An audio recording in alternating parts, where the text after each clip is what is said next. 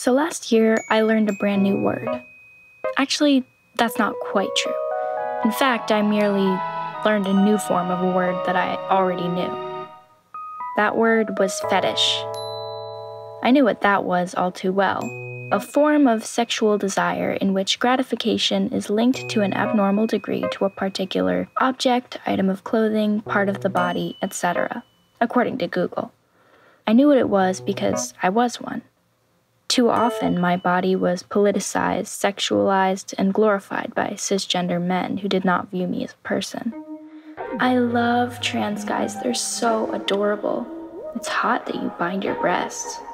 Aw, you're like a little boy, are you submissive?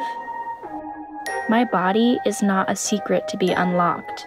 I'm not a novelty, an achievement, or an experience. Yet, to these hungry beasts snapping and snarling for a bite of my identity, I was nothing more than a doll. And I was aware, from experience, that to mistake this hunger for love was a dangerous folly. Show your humanity to a man such as this, and you can see who they really are. They will throw you away like a used tissue. Yes, I knew the word far too well. Then I was in English class. We were listing synonyms for talisman. Fetish, someone said. An inanimate object worshipped for its supposed magical powers or because it is considered to be inhabited by a spirit. And then it all made sense. I saw all of a sudden why they're drawn to my skin but not to my soul. There is magic creeping underneath the surface, more powerful than they can understand.